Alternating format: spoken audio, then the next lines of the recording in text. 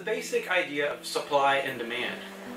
People move into an area which is rich in natural resources and they quickly use it up because they don't know or understand the environment around them and how to live sustainably with it.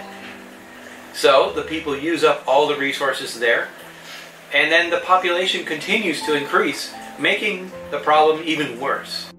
In some of the areas we've been working in, illegal fishing has been going on for over 30 years. The thing about illegal fishing is it just leaves the environment completely unable to produce because it's been destroyed by these methods.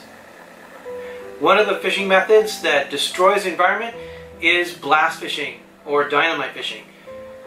What this is just they throw a bomb in the water, it explodes, and all of the fish die, and then they just go scoop them up, and it's super easy to collect the fish. These illegal methods of fishing have been tragic for this area, not just for the ecosystem, but for the people themselves.